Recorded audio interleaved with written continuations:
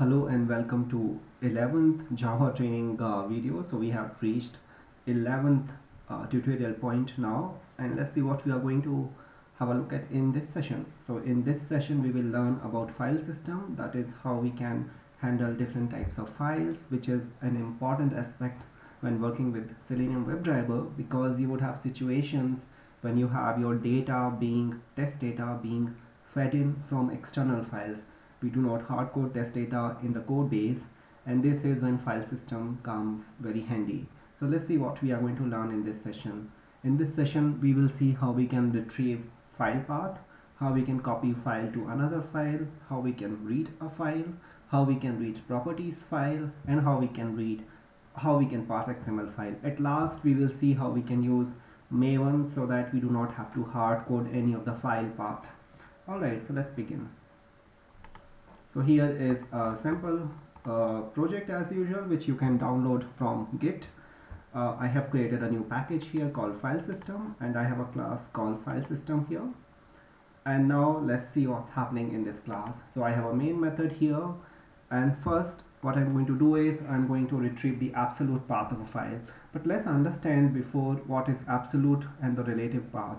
Absolute path of a file is a path which includes the root as well. For example, on Unix it would be something called /home/user and some more directories, and on Windows it would be like C:/user/document some other file directory. So this is called absolute path. Relative path is a path which does not include the root element, so it may begin with the username followed by some documents. Alright, so how we can retrieve absolute path of a file. So if you see here, I have a .gitignore file here which is available here, and I'm trying to retrieve its complete path. How do I do that? To do this I have to use something called a paths class. So this is the paths class which is in java.nio.file package. One more thing, to be able to run these programs you should be using Java 7 and not Java 6. So please upgrade your Java to Java 7 if you have not already. Alright, so I'm using path class here, and then it has a get method, and this is something which I can use to get the path object. So I instantiate path as path, name of the variable is path equal to paths dot get, which must be a static method, which we saw earlier that a static method can be called over the class name. So I'm calling static method get over the class name, which is paths, and I'm passing the file name to it. Now how we can find the absolute path of the file? So once we have the path object, then we can use to absolute path method, and this will give us the complete or the absolute path to the file. We will have a look at it result when I run the program later. Okay, let's see another example. What we are doing next is we are trying to copy file from one location to another. So I have a source file here which is sample1.txt, which is a simple file with some text in it, and then I have a destination file called sample2.txt. But if you see here in my project, I do not have any file called sample2.txt. So when I run this program, then Java will create this file for me. Now how do I copy the content of one file to another file? I can use files class here, which is again from java.nio.file package, and I can use the copy method here. So I use the source file, and I use toPath method to get the path object of the source file, and I then use the destination file object and toPath method to find out the path object of the destination file. So this is how I can copy one file to another. When I run the program, then we will see that sample2 file is created runtime. Alright, let's see how we can read from a file. So we saw earlier that sample1.txt file has some text in it, very simple text, 3 lines, and now let's try to read it line by line. How do we do that? To be able to read a file, we have to get the buffered reader object. But to get to there, first we have to create an object for input stream, which is another file handling class in Java. So how do we create its object? We write input stream following the name of the variable. Then we have to get the object of type input stream. So what do we do here? We use the files class, and then on the files class we invoke a static method called new input stream. So if you see now, you can see input stream gives me an input stream object which I am assigning to a variable name input stream. So I write files dot new input stream, and input stream needs a path object, which is here, path object. Okay, So how do I get the path object? We know this now. We can use paths.get to absolute path. This is something which we used earlier also. So this is how we get the path object, which we are passing to new input stream method, and new input stream method gives us the object of type input stream. So now we have input stream object. Once we have input stream object, then we can construct an object for buffered reader. How do we do that? We create buffered reader.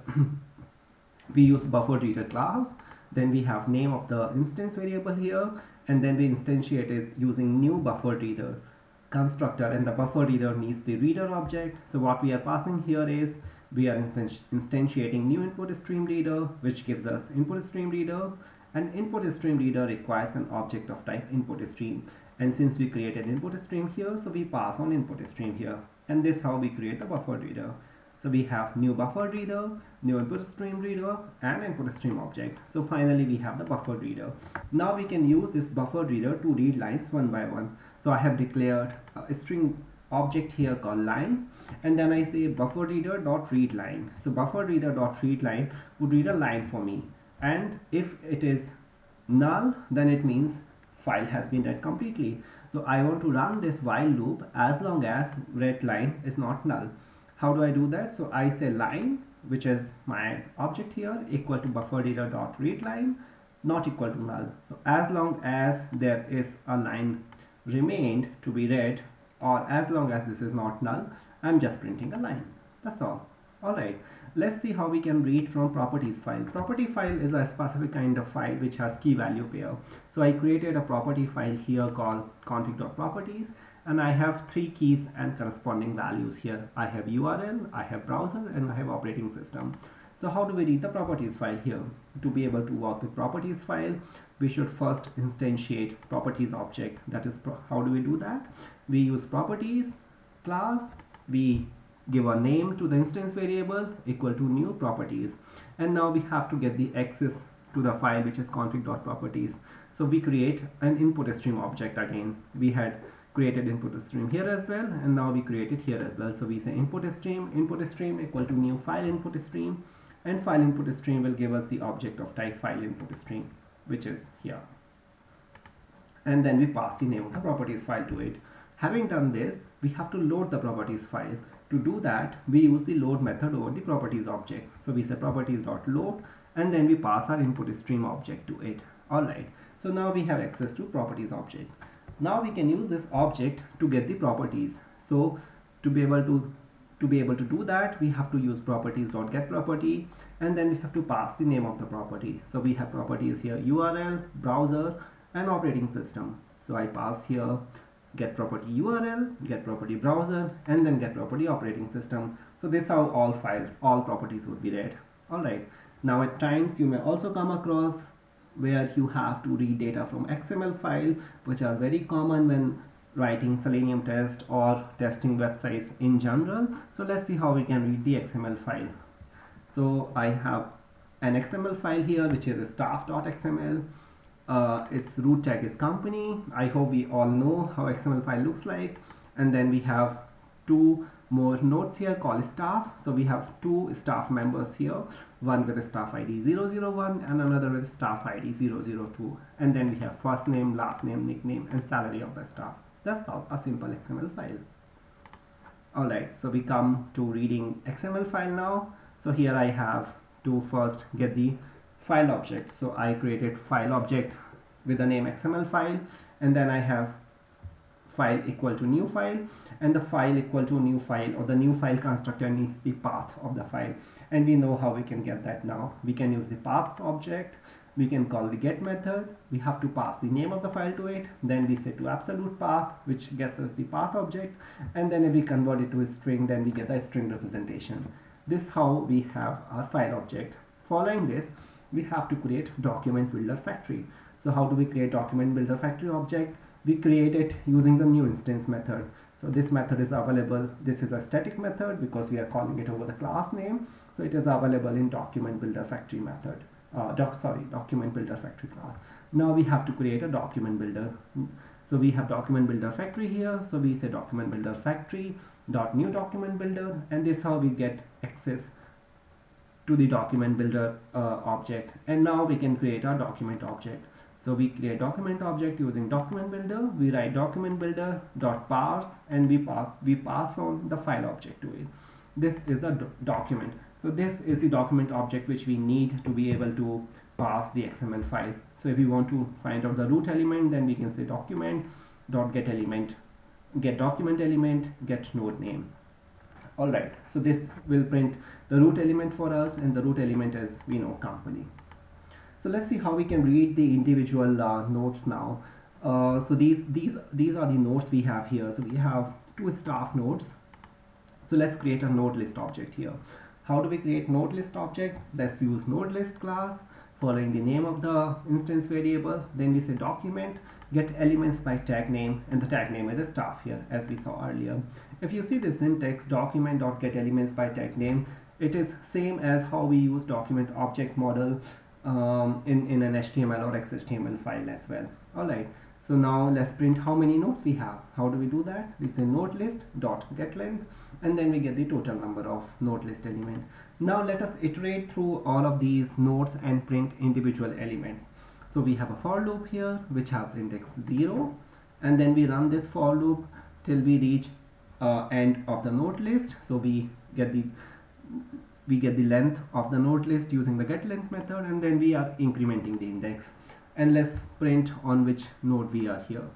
Alright, now we have to get to the individual node. So how do we do that? In the node list object, we can use the item method, and we can pass on the index number to it. Once we do that, then item method will give us a specific node. And once we have a node, that is a node, this node, then we can find the individual data sets which are first name, last name, etc. How do we do that? We have to first cast our node object to element here, and we know how to do that. So we write element in front of node, and then we say get attribute. So get attribute is something which we are using to get the attribute ID here. So attribute name is ID, hence I have used get attribute ID here. Now if we want to get the first name, then we again have to cast node into element, and then we say get elements by tag name. So tag name is first name here, which we can see here. Alright, but as we see, get elements by tag name is elements, so it gives us, more than one value, and we know that there is only one first name possible in our one staff node. So we get access of first node using dot item method.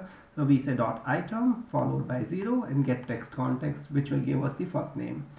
In the similar way, we can get the nickname using get elements by tag name, get to the first item, and then get text context. So let's run this program and see what happens. This is the main method.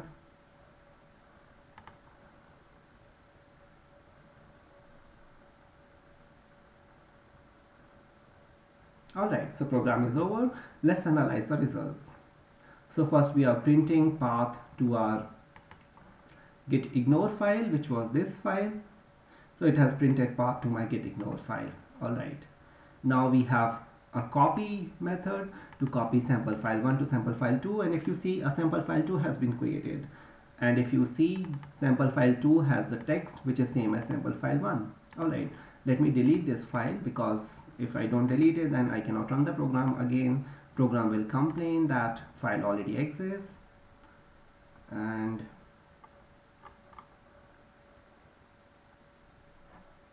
let me just run it again.